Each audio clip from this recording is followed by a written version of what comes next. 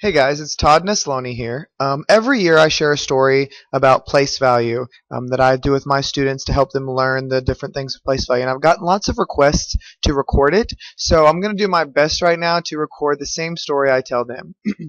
So I always start by telling them, you know what, there's a city that is just being started, and the mayor needs to get some people moving into his city. So the first thing a mayor has to do if he wants people to move to his city is he has to build some houses. So the mayor takes some houses, and he doesn't build just one because you don't want just one house. He goes ahead and he builds 4 houses on the first street. And he thinks, you know what, if I can get people to move into those first 4 houses, then I'll be good. And then I can start being an actual mayor of a city with people. And so he builds the houses, and 4 different families move into the houses. And then the mayor realizes, you know what? As my job as mayor, I probably should learn their names, because that would be good for me. So when I see them around town, I'll be able to stop and talk to them and know who they are. So the mayor decides to go by each house to meet the people that live at the house.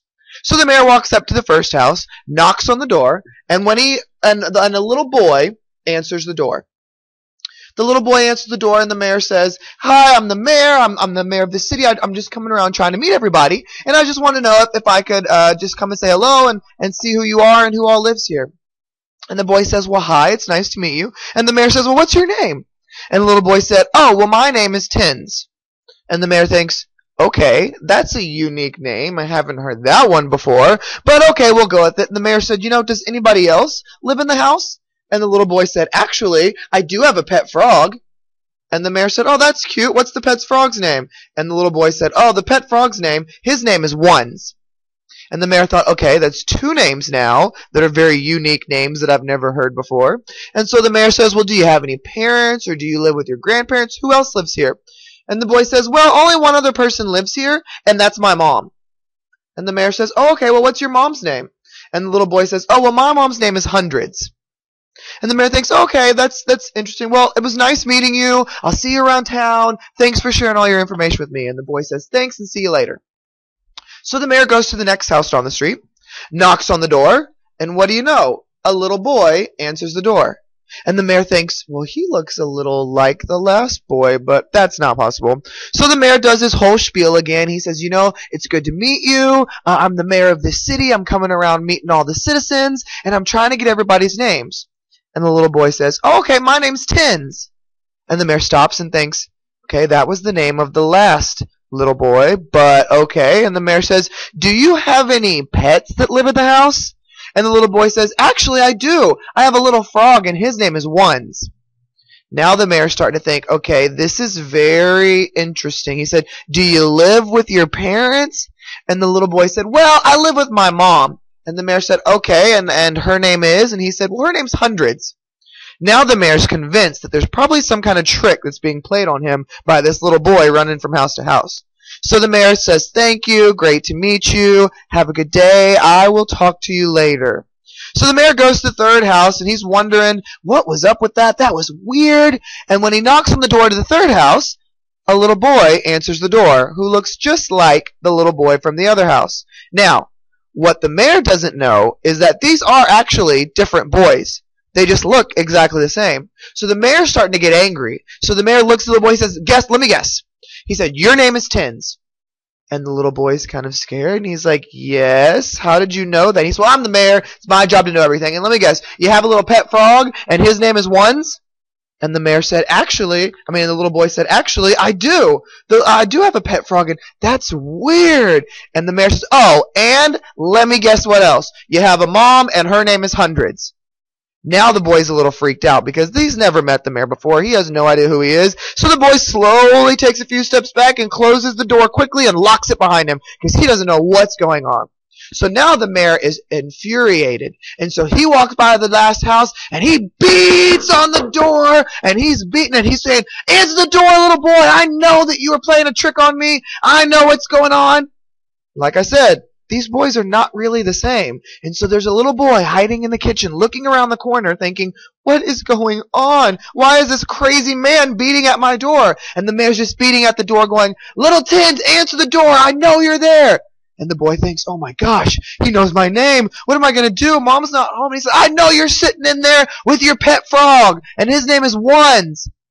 And the little boy thinks, oh man, he knows everything about me, but he can't know my parents. And the mayor says, answer the door! I'm going to talk to your mom hundreds!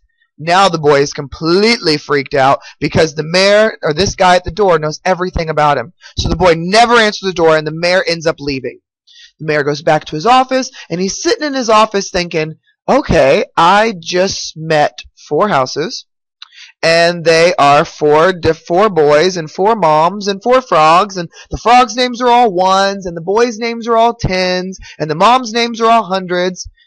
He said, if they really are different people, I need to figure out a way to tell them apart. Because if I go to the mall, I don't want to see a little boy and say, hey, tens, and there'll be other little boy tens that are all answering me.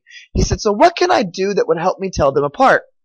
Then he realizes, I need to have their last names. So he goes back through the houses again. He stops at the first house, knocks on the door, and little tens answers the door again. And the mayor says, well, I'm back. I didn't get your last name when I was here earlier, and I need to go ahead and get that. And the boy says, well, we don't really tell anybody our last name. And the mayor thought, oh, here we go again. And the mayor said, really? Why don't you tell anybody your last name? And the boy said, well, we never use our last name. And the mayor said, oh, so you still have one, but you never use it. And the boy said, exactly. And so the mayor said, well, what is your last name? And the little boy said, well, our last name is Units. And the mayor thought, okay. And so he says, thank you, goes to the next house, knocks on the door. Of course, the little boy answers. And the mayor says, hey, I'm here to get your last name. I didn't get it last time, so I was wondering if I could get it. And the boy said, sure. Our last name is Thousands. And the mayor thought, okay, well, that was easy to get out of him. And he goes to the next door, knocks on the house. This boy's a little nervous. He just cracks the door open because last time the mayor kind of freaked him out a little bit. And the mayor says, you know, I didn't get your last name. You just shared me with my information. I'm sorry about last time and the way I treated you. And the boy said, well, our last name is Millions. And the mayor says, oh, okay, thanks. Have a great day. And so he goes to the last house, knocks on the door. Nobody answers. Knocks on the door again. Nobody answers. And the mayor kind of peeks through the window and notices that the little boy is hiding in the kitchen. And this little boy, you remember from earlier, is freaked out about this crazy guy who keeps knocking on his door. So the mayor's yelling from the door, come on, all I need to know is your last name, and I'll leave you alone. Just share with me that. I'm the mayor. I'm trying to put all this stuff for the city together. It's all good. So the boy leans around the corner and he says, our last name is Billions. And the mayor says, thanks, and leaves. And the mayor goes back to his office, and he's looking at this big picture right here that he has on his wall, and he says, okay, so the first family on the street, their last name is Units, but they never use it, so I can't ever call them by their last name. Second family is Thousands, third is Millions, fourth is Billions. And so he puts this big chart on the wall, and he realizes, you know what, I need to go ahead and make sure I label everything. So no matter where I am with the frog, I know that their name, or the frog's name, is going to be ones. And so whether it's 1 millions, 1 billions, 1,000s, whatever, I know that the frog's last name is ones. And then I have the boy's last name, and no matter what family I'm talking about, the boy's first name is always tens. His last name depends on where he lives on the street. And then in every house I have a mom, and her name, no matter what house I'm talking about, is hundreds. And so if I'm ever dealing with the third person in the family, and I always say the name hundreds, and then their last name. And we got to make sure that when we're talking about a certain member of a family, that we say their first name and their last name, because you know people get really upset when you say their names wrong. So if we're talking about the first person in a family, that's the pet frog, and his name is Ones, and then his last name depends on where he lives on the street. And so we can easily think about this like place value, because every place value spot has 3 spots in each family. And so no matter what number we're talking about, whether it's the first number of the frog, the second number of the boy, or the third number of the mom, we can read that number really easily by reading their first name, which would be ones, tens, or hundreds, and by reading their last name, depending on the family, the house that they live on the street.